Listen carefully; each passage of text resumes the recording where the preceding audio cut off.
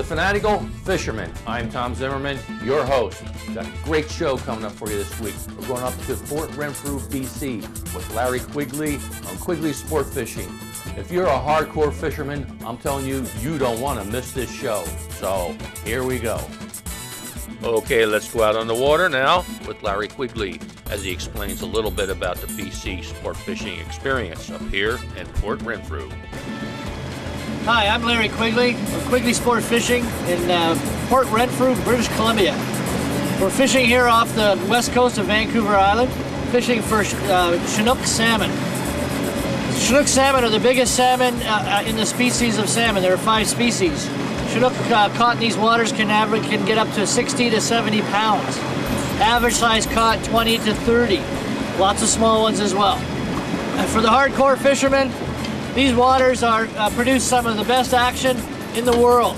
There's millions of salmon that run down through the Straits of Juan de Fuca, coming out of where we are now, the Pacific Ocean, on the coastline of Vancouver Island. We're in a pretty undiscovered place here, because there's not a lot of pressure on this fishing system here. Having a run of 100 yards to 200 yards as the fish hits in a matter of about 10 or 15 seconds is not uncommon. These fish are huge and they fight like crazy. Take you 15-20 minutes to land a big fish. Your adrenaline can go from zero, trolling around like we are now, to a maximum of 100% adrenaline, and the excitement explodes as fish hit. Double headers, sometimes even triple headers, are just unbelievable. Hold on. Oh, we got a bite. We got a good bite.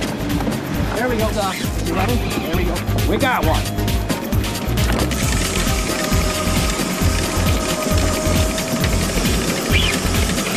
Oh yeah. Oh yeah. We got one. Woohoo! Oh, look at this puppy go. What's the trick, you know?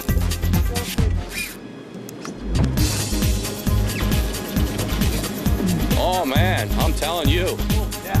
I am telling you. That's a good one.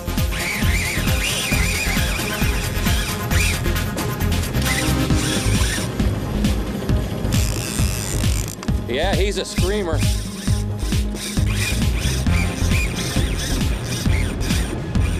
Let me know if he starts to school you, Bob.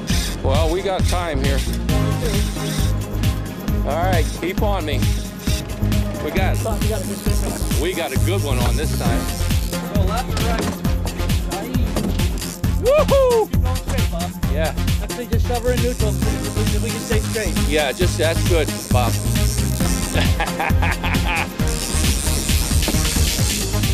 Oh man, he's got me some line out on this one. All right, Tom.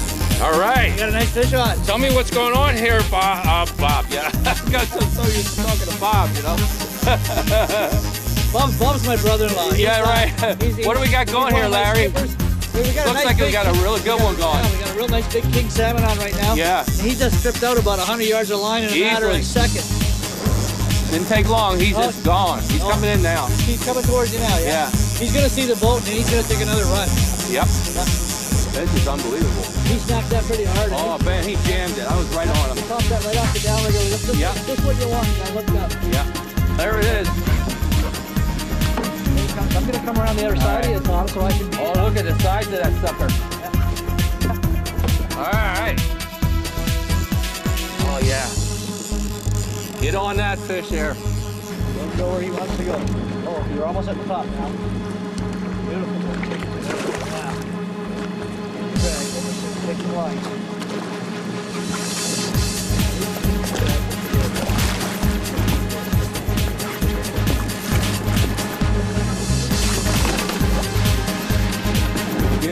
We're getting there.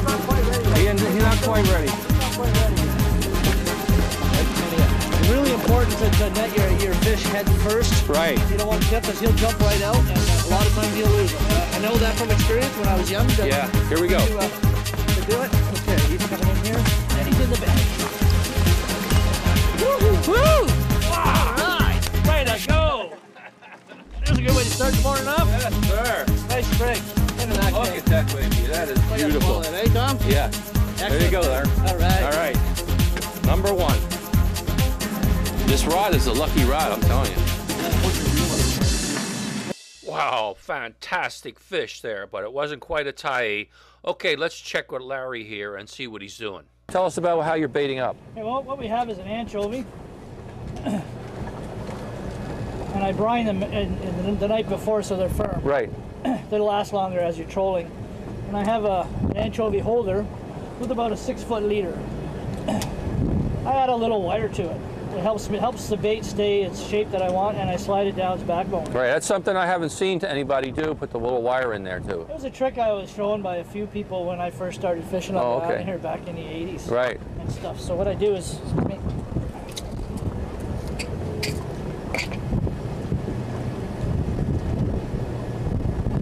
it holds the anchovy in place by a couple of toothpicks through its head.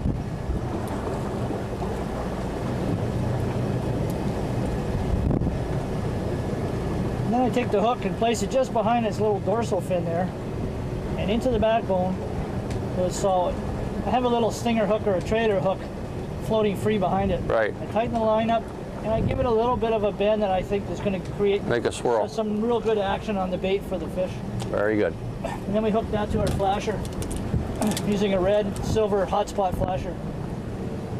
Is there any particular for this color that you're using on the hotspot flasher? No, it changes. You use what's working. Right. I mean, I keep trying different tackle, different combinations until you find something that's producing fish. Right. So this seems to be working for us right now. So we in this particular day, in this particular fishery. And it could change by the hour. Exactly. Right? So let's get this one out. Okay. Go, Bubba. Give you a head shake? Yeah. Good.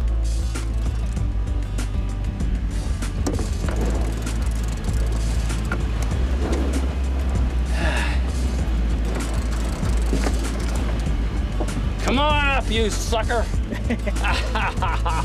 Come to Papa. Oh, he's pulling. Tough fish. They are tough. Strong. They're all muscle. They're all muscle. One big long muscle. Yeah.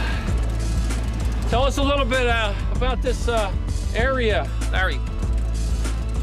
We're sitting right here on the top of the Straits of Juan de Fuca, the entrance into Puget Sound area. As we work this little guy in. Yeah. And we get lots of fish feeding out here on Swiftsure Bank. And there's other banks up and down the coast as well. But this is a really productive area, feeding ground during the summer months of May through the end of September. Right off Vancouver Island, Carmana Valley to the east of us. So, yeah, and Washington State to the Washington State over there. To the southeast of us. Yeah. And Hawaii to the west of us. And a halibut, right under us. That's it.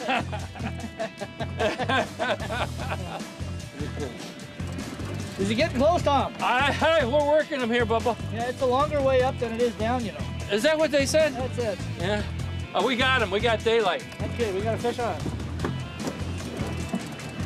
Here he comes. Yeah, here's some color. Oh, nice halibut. Oh, yeah. Yeah.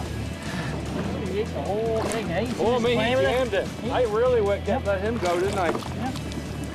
Eat a little bit there. Got him. Woo! The heat been running around a little bit. Yes, and now you see how much.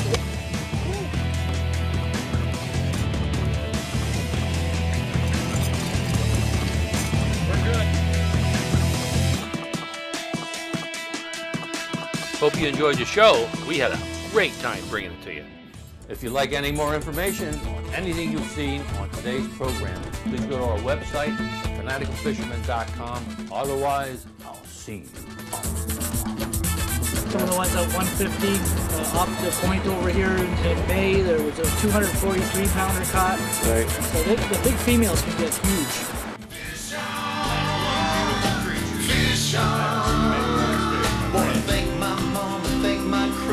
Especially want to thank all the little people too. Say fish on, fish on. Oh, hit him again, he's still kind of squirmy. Somebody call my damn taxidermy. Fish on, fish on.